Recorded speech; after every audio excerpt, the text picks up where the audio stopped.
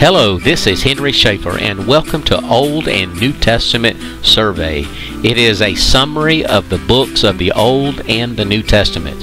Now, what you're going to get here, you're going to get some unique insight concerning each book of the Bible, key verses that will just jump out at you and bring new revelation to you, relevant truth for today, some special notes that I have dictated and put in my Bible over the years that I have studied.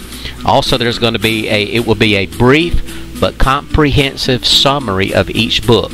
Now, you can also look for some wow moments of revelation of truth that we're going to give you. Now, if you're ready to start out on Old and New Testament survey, come on and join us, man. We're going to have a great time studying the Bible together.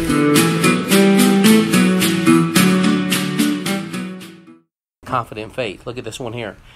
Daniel, the Apocalypse of the Old Testament, presents a surprisingly comprehensive sweep of a prophetic history. Now, this is something I want you to know. You need to know this just as a student of the Bible. What I'm getting ready to tell you. You need to, if I'm telling you, you need to know this, you need to grab a pencil out and you need to start saying, I'm going to write this down. I've got to put this somewhere. Watch this here. And this could be even on if you're trying to do things licensing, or if someone asks you this question, you need to know the answer. That makes sense? Mm-hmm. I'm going to tell it to you. After the introductory chapters of Daniel, they're written in Hebrew. Daniel all of a sudden switches to Aramaic, a language in chapters that starts off in chapters 2, goes all the way to chapter 7, to describe the future course of Gentile world powers. Then in chapters 8 and 12, Daniel reverts to Hebrew to survey the future of the Jewish nation under Gentile domination. So what he does, he starts out in Hebrew language, he shifts to Aramaic, written in Aramaic, and that was a common language of common people then. It wasn't Hebrew, it wasn't a Hebrew tongue, but it was a language they knew. So it was a common. So he at that time he's speaking to Gentile people. Now he's still speaking to everybody, but the language changes. It's like if I'm here talking, but I'm talking to everybody, and then just say there's some Spanish people in here, and all of a sudden I start speaking in Spanish. Well, I'm all talking to all of y'all, but I'm really speaking to the people who understand Spanish. You know what I mean? They say, hey, he's talking my language. He's talking about me. That's what he's doing here. When he's writing, he's shifting languages like that. So the Bible is written in 3 languages. What are the 3 languages? You go, Hebrew's one of them. Aramaic's the other one. What's the other one? Greek. So a lot of people say it's Hebrew and it's Greek. Only a small portion, it's only in the book of Daniel, is written in what? Aramaic. Now, so there have been, so let's talk about the language. We talk, it's a different language, right? So I was preaching here one day, and I don't know what I was preaching about. Most people don't know what I was preaching about anyway, so it really don't matter, does it? But I started speaking in tongues. Whatever was happening, I was speaking in tongues. And I don't know how long I spoke in tongues, and I was preaching, I was speaking in tongues. Well, when it went to YouTube, okay, it's on YouTube, right? So here's what happens. As I am speaking in English, it's interpreting on YouTube in English. You know what I mean? My words are popping up. When it got to that part where I was speaking in tongues, you know what popped up? Speaking in an Aramaic language. Wow. Oh my gosh. That's what popped up. He's speaking some type of an Aramaic language. And then when I stopped, it went back to English into that. I went, isn't that crazy, everybody? Isn't that crazy? So my language is some kind of what? Aramaic language. And YouTube translated it as I don't know what he's saying, but it's in Aramaic. That's what he's speaking in. All right, that's crazy, isn't it? I don't know. So y'all think about that. All those people, they say, yeah, right. Anyway, I saw that and I thought it was pretty amazing.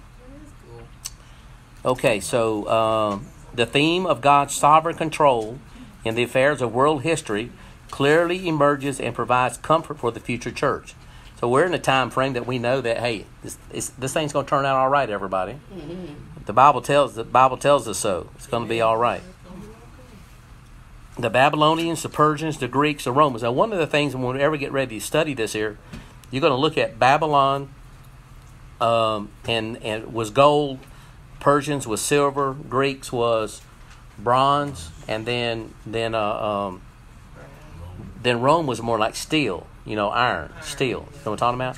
But when you start looking at their country and their cultures, you're going to find that Babylon did a lot of things with gold. Persia was silver.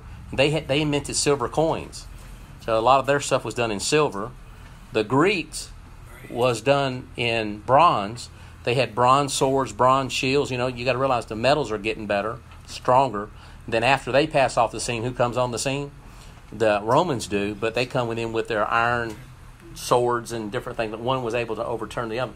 But when you start looking at all of these, when you study them in depth, that the metal, the animals that are used to depict them, like Greece had the leopard. Was it 4 wings? Right. The leopard had 4 wings, and why was it? When you look at, is that on there? The leopard with 4 wings. That's what I was looking for. It's used. Do y'all see it on there? Yeah. Somebody. So the leopard with 4 wings represents who? Greece, and that was who was the one who overthrew the known world, Alexander the Great. He overthrew the known world at that time. I think he was 30-something years old when he died. There were no more worlds to conquer. And the reason why his is used as a leopard is because he conquered the world so fast. I mean, that's why it was used. He was faster than any of the rest. He did it quickly. He could overthrow. And then the 4 wings represents the 4 generals that were under him. That after he died, his kingdom was divided up into 4 different places that his generals did. So every one of these things are so symbolic that you don't have time just to sit here and tell them all and what all does it mean and everything. That's why it's almost like you have to do an individual study. But I thought the band did such a great job as an overview of world history and everything, putting it all together. And even when you look at the feet of the last kingdom, is that on there? You look at the feet of the last kingdom. What does it say there? The last days? What does it say? Iron and clay will not mix. Well, if that's the old Roman Empire, that would be over in the Rome area in Europe. Okay, so we look over there that they're all not Europeans, and especially now that you have what coming into the country? Being flooded with Muslims. So now when it talks about that iron and clay will not mix, it's not so much necessarily even talking about that the people won't mix, that won't come together, but it's almost like religiously they won't mix. Is that you have one religion that is Christianity and you have another religion that's Muslim and they won't mix. See what I'm talking about? So there's a lot that you can say about all of these, and that's where the detailed study comes in at. That makes sense? So it's crazy stuff, isn't it? But that's what I like, and I started thinking, man, this is so good, and you got so much in it. It's rich. Daniel is rich from where a lot of people have put their ideas out and everything. And then another thing is from the date when Jesus was crucified, is the years are exactly mapped out in here, where it shows that time frame at, that they know from this time frame to when Messiah would come until he would be killed and crucified is in the book of Daniel. Those years are there. You can see them. And then, of course, we're in the 70th week of Daniel. We're getting close to it anyway. Being the 7 years of tribulation, that 3.5 years. So there's a lot going on there. You need to be able to talk about it in a rational way so that people can. I'm not saying you have to be a Bible scholar, but you need to know certain bullet points.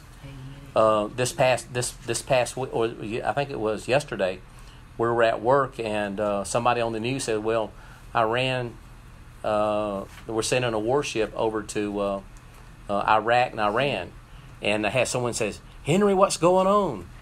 when all that's going on. I said, well, let me tell you what's happening. You got Ezekiel 38 and 39. You got all of this here going.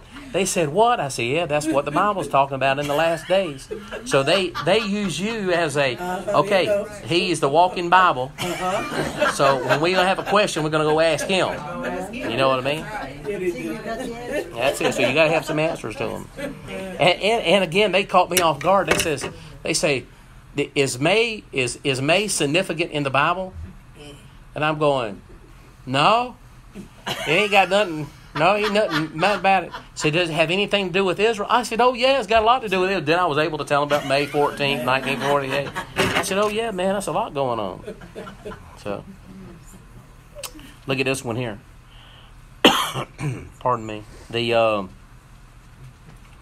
Another theme in this book is the emphasis on separation to God, with Daniel as the ultimate example, from his decision not to eat the king's food to his refusal to pray to the king. Daniel displayed such uncompromising spirit that spectacular opportunities were open to to display the power on Daniel's behalf. Now, look at this here. You got to think about this here. Well, why did Daniel get thrown in the lion's den? So let's do this here. So let's think about it, put it together in our mind.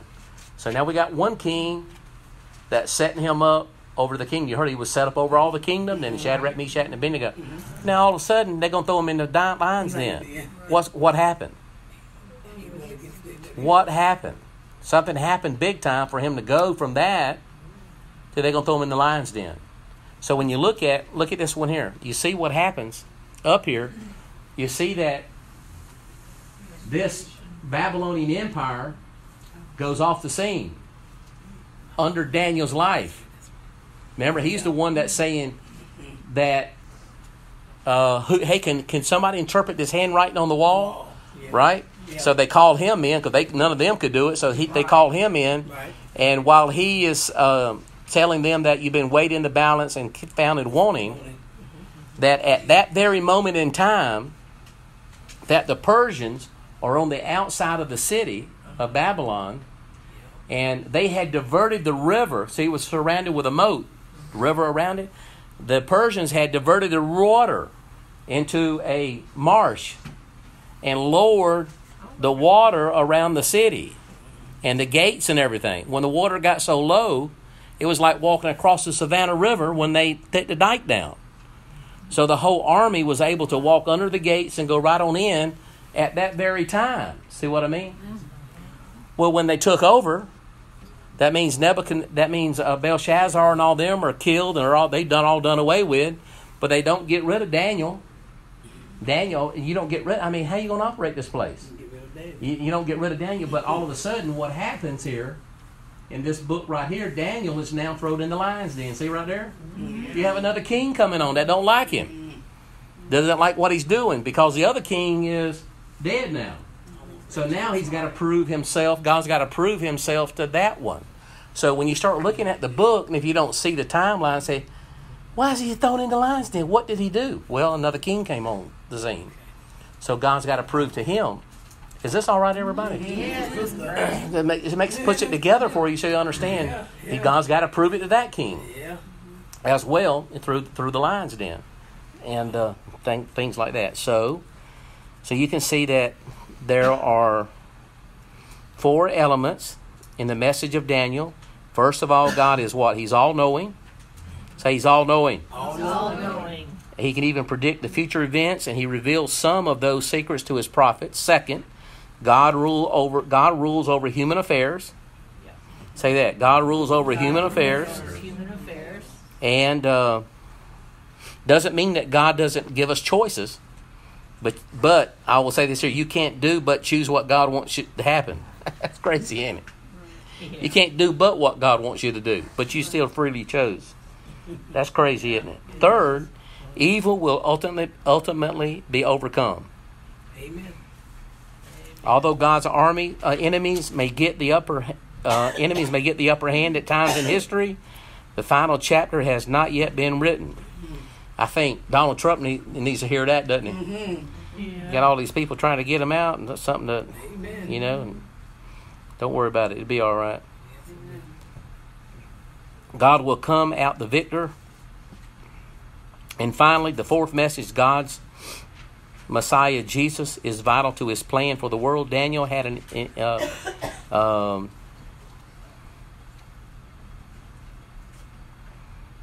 he had a revelation to the mystery of redemption that was given in this here. So, God rules in the kingdom of men. God cares for his own and the superiority of God's kingdom. That's what the book of Daniel is all about. So I think it's pretty amazing. We need to study it. We need to look at it. And so when you go through what I have written in my Bible, let's go through that tonight. Go through some of the things. I don't know how much you've got marked up in the book of Daniel. A lot of people like this.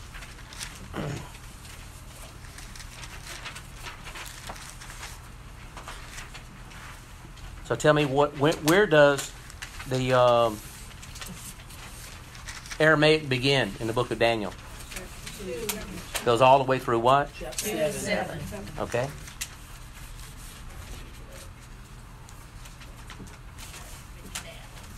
I guess the very first thing I can show you that really sticks out to me, I want you to look at this one here. It's in the very first chapter. Chapter 1, verse 2. Look what it says. Verse 1. Nebuchadnezzar, king of Babylon, unto Jerusalem, he besieged it. And watch this here. And the Lord gave Jehoiakim, king of Judah, into his hands, with part of the vessels of the house of God, which he carried to the land of Shinar, to the house of his God, and he brought the vessels into the treasury house of his God.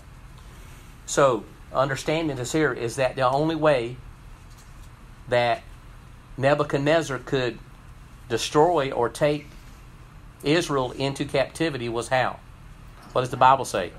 God gave him over into his hands. You see what I mean? So that's the first thing that jumps out at you already, that God is sovereign over those kind of things as well. Let's look at this one here. I'm going to go over to chapters. Of course, there's the handwriting on the wall. Chapter 5, handwritings on the wall.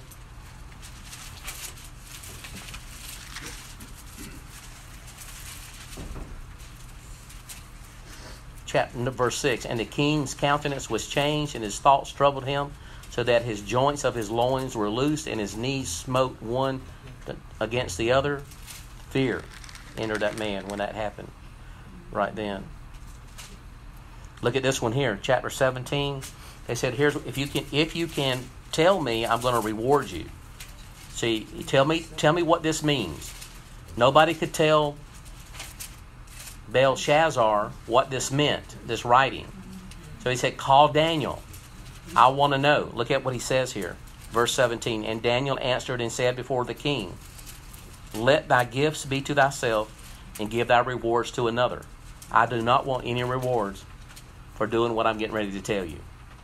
I'm not doing this for money, in other words." I've got that under it. He's saying, keep the offering, but I have the message. See what I mean? Keep the offering, keep your money, but I got the message and I'm going to deliver it. Do you see that was God testing him? That was God still testing him. And even when we get to the point to where we talk about Daniel in the lion's den, Daniel was a young man. Some say 17, 18, 19. But by the time that we get to where he's thrown into the lion's den, and this here, he's 80 or 90 years old. That's how much time has passed. When all these years that have passed into his life, he's an old man. See what I mean? So you think about Daniel, even as he's passing through. No, he's not that old. Yes, he's aged with it as time has come through. He's aged as well. So if they were in Babylonian captivity for 70 years, see what I'm getting at? And some of them went home, then you can still see where he was an old man by the time the end of the book of Daniel takes place. Somebody said, "I didn't know that." I didn't know that. You know what I mean? So he's learned a lot, but here's the thing. Even in that, that's what I wanted to show you here in this chapter right here, that God was still testing his character. I've already been in high places before. I've already been ruler over all this and everything here. And he says, if you will tell me, I'll reward you as well. And you keep your money, ain't no big deal. But I got the message, I'm going to tell you what it is. You've been weighed in the balance and found wanting. Wow. And I got it here in my Bible. that, look at it here, 538 BC. I got Daniel. I got him at that time. Daniel is 30. He's 83 years old, right here at chapter 6. But I wrote that in my Bible. That helps me tell the story, me to remember the story. He's 83 years old at chapter 6. He's an old man. Ain't that crazy?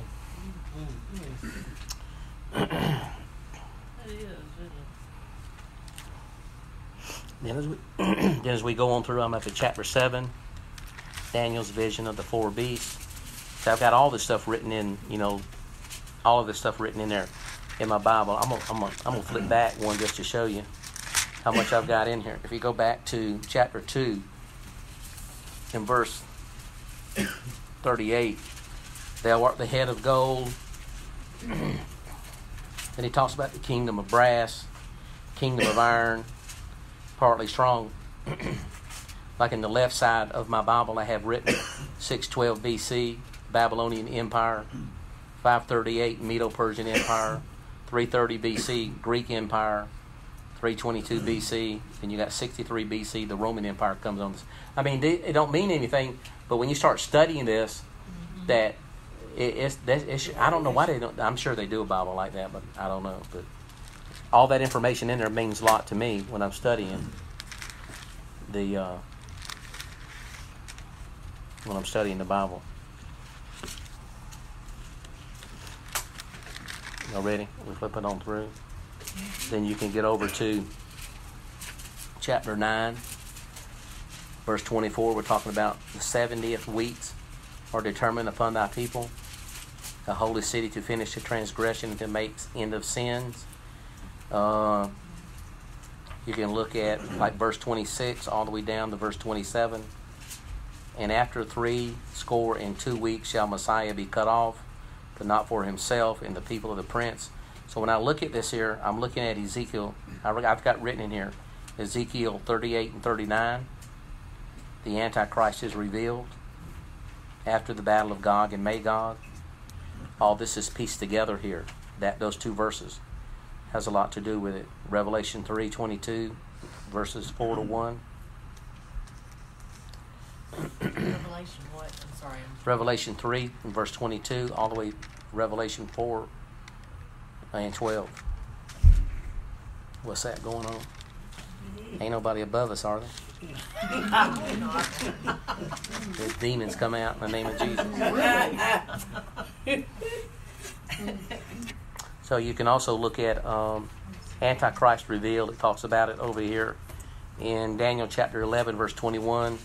It says, and in his estate shall stand up a vile person, to whom they shall not give the honor of the kingdom, but he shall come in peaceably and obtain the kingdom by flatteries. And with the arms of the flood shall they be overflown from him, and shall be broken down, yea, also the prince of the covenant. And after the league made with him, he shall work deceitfully. He shall come up and shall become strong with a small people.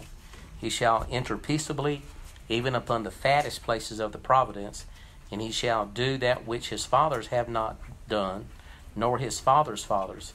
He shall scatter among them the prey, the spoil, the riches, yea, and he shall forecast his devices among the strongholds, even for a time. Look at verse 37 in the same chapter. It talks about Antichrist. Well, let's just do it here at verse 34.